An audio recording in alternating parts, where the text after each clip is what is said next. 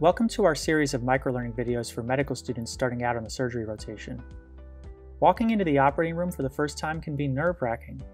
Most senior medical students, residents, and even attending physicians can recall the day they first stepped into the OR, anxious about maintaining the sterile field or mishandling a surgical instrument. Many medical students yet to step foot in an operating room feel unprepared to do so. At best, they receive a hasty in-person orientation to the OR environment. They otherwise rely on the good graces of busy supervising physicians and nurses to be shown what and what not to do. An unpleasant experience can deter students from pursuing a career in this incredible field.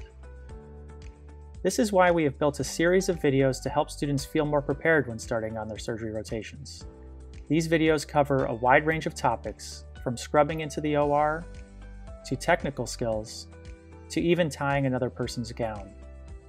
The videos are meant to be concise, covering a specific topic in under 3 minutes, hence the use of the microlearning moniker. We hope they will augment existing orientation activities so that students have a resource to refer back to review important techniques. Follow us on our Michigan Surgery YouTube channel or on Twitter to receive updates as we continue to add more content. For University of Michigan students, additional videos specific to your experience are available on Empower. Thank you for your attention, and we hope these videos prepare you to jump into your surgery rotation with confidence.